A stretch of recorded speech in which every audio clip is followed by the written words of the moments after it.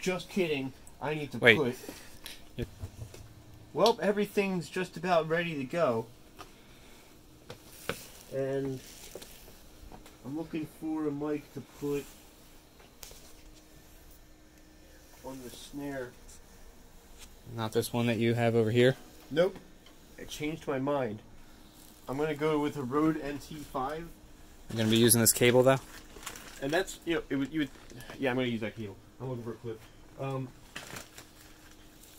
Back in the day, I used to use this thing on everything. I used to try to. It was the best mic I had at the time. And the type of high mid-rangey sound that you would get out of this thing for those two might be right for this. I gotta hear it. So I'm gonna, what the fuck? What the hell was I thinking? Look at that. You know, you do what you gotta do to make things work sometimes. This is probably on one of those stands that was seen better days. Things are going to fall. Things are going to settle in as the earthquakes of Chamber of Jesus fucking looking out for the... Alright, so this is...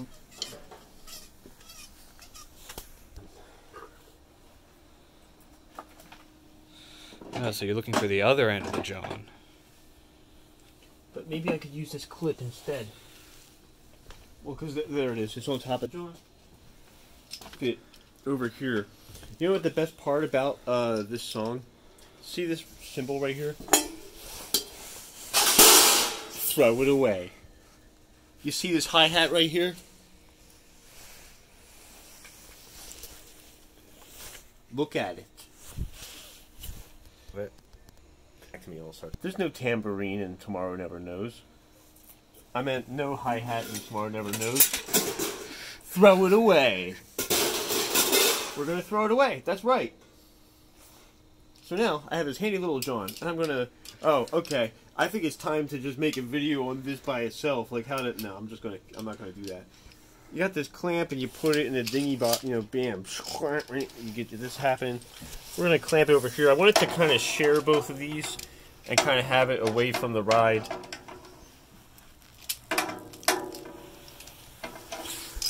These are supposed to be ish. Both these are supposed to be like Tom-ish. Something is wrong with this. There it goes.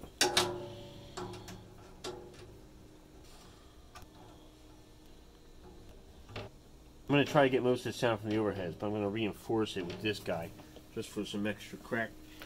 The chord that this guy was in.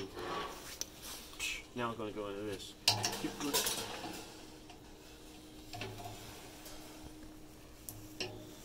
Okay. Now look over here. This is this like expansion unit. I have this thing. It's the Ultra Gain Pro 8 digital.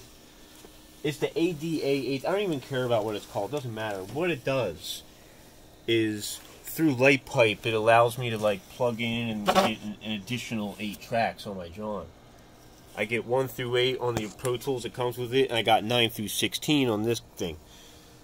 So it says 11 through 18 because 9 and 10 are reserved for digital tracks, which can also be have. I have a total of 18 tracks. That's like a that I can bring in simultaneously.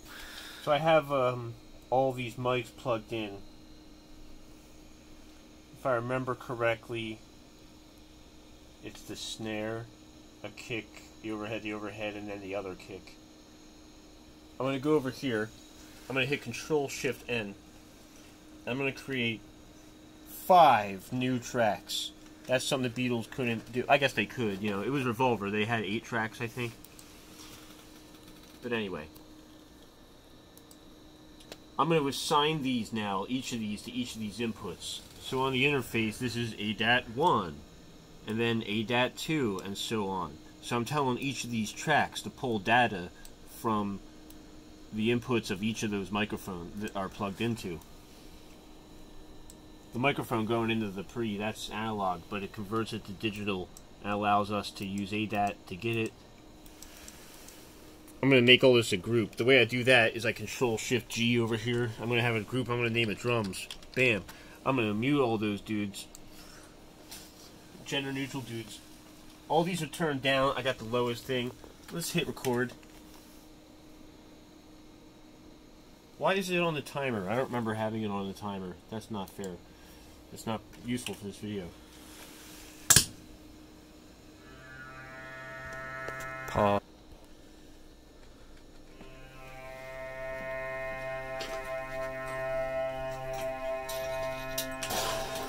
We're going to see if we get anything on these tracks, okay? We don't need the floor tom in this song, so it doesn't matter if there's a laptop on it.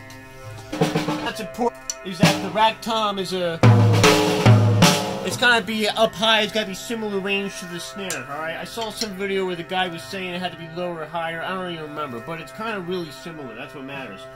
So this guy, looks like I'm not getting any of them.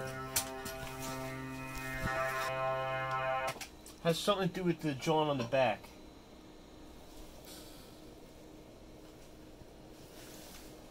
Oh. Let's see if that works. Okay, it looks like it does. Let's see how that goes. I'm gonna record. Paused it. I got a mallet. I'm looking for a mallet. Oh, yeah, I'm a mallet. Do I have a mallet? I think I found a mallet. Alright, do I have a better mallet? Do I have this one? I'm looking for a better mallet. I'm looking for a better mallet.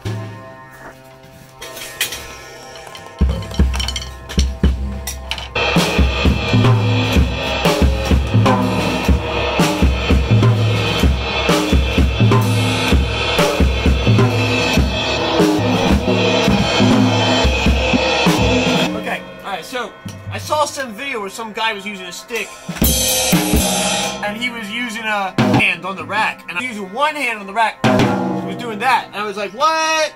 So like kind of go like a, kind of like that, so you're like,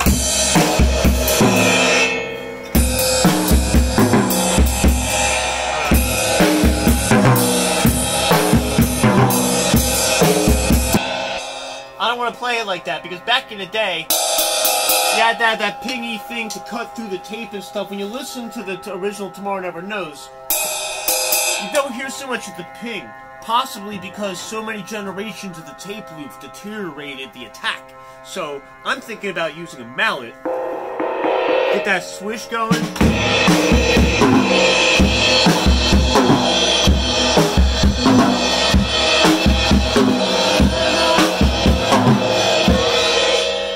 So, just to get the tempo right, I gotta try to sing along with it.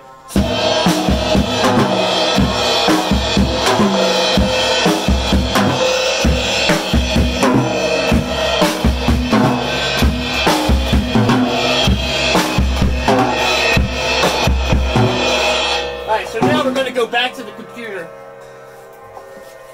Just looking to make a loop, so it doesn't matter if I can play drums or not, and if I can get ready through the whole song. All we need is just one repetition of the loop. One repetition of the loop for it to be workable. Alright, so looks like that one clipped. It doesn't matter though, I have all the preamps down, you know, so I would have to plug it into this other thing if I want to trim, but let's go see what we got. Alright, I'm going to come up in here, I'm going to unmute all of these, I'm going to take them out of record mode. Bam!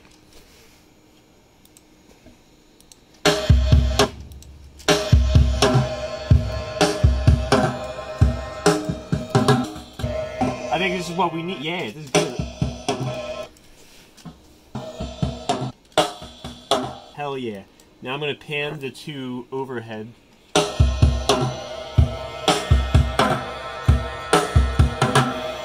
This is exactly what we need. Alright, so we're not out of the woods yet though. We gotta loop it. Can we compare this to the stick?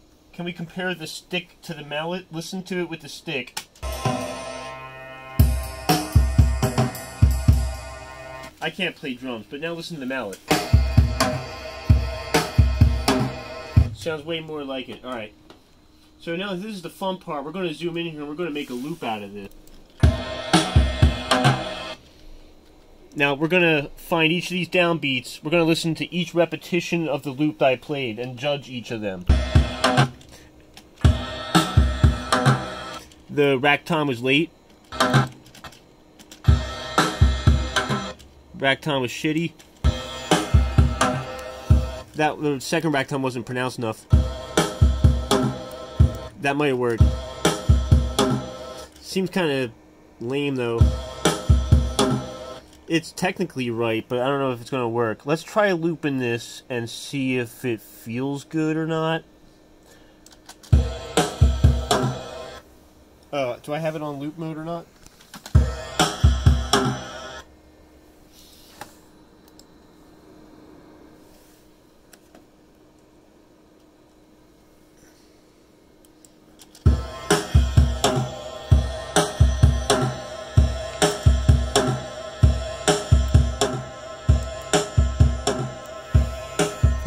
Pause.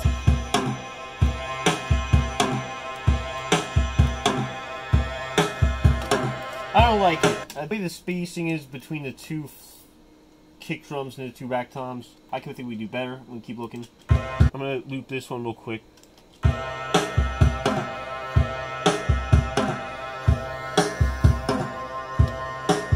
don't think it's fast enough. I'm gonna listen to this other one.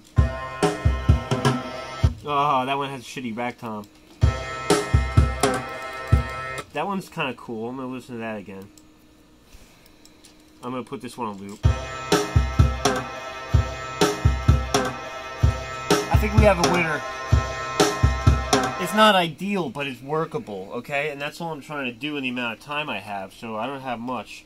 So to isolate this drum, I'm going to hit Control E, and that's going to make its own region out of both sides, right?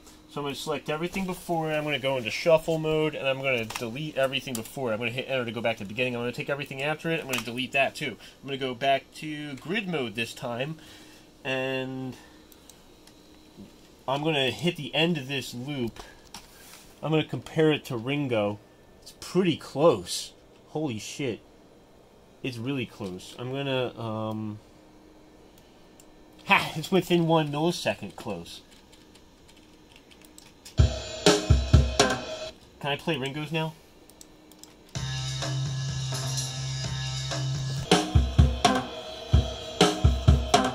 But Ringo's, I'm too laid back. His is a little more up front, his rack tom. I wish I could edit mine a little bit to do that. And I think I will. You're not going to tell anybody, right? So I just did that because you can do that. But now I don't have enough space on this side, so let's try to compensate. Nope, I was rushing it. Rushing it! But let's see what we get if we...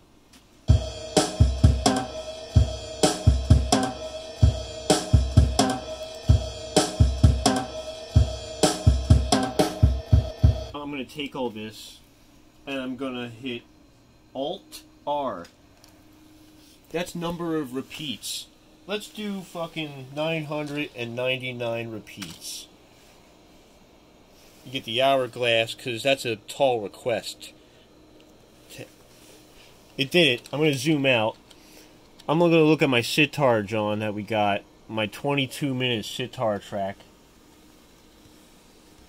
Okay, 99 repeats is a little more than a half hour. I'm going to look at the end of the sitar track, and I'm going to cut the drums off there, so we'll have a good 22 minutes of drums.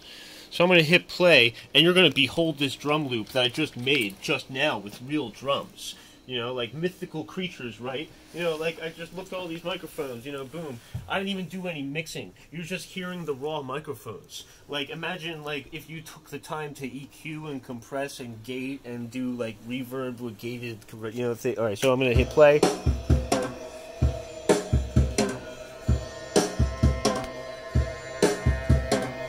Alright, it's not ideal, but it works. Alright, so thank you for watching this video. That's how to record your own drum loop in Slow Tools in 2004 using real drums.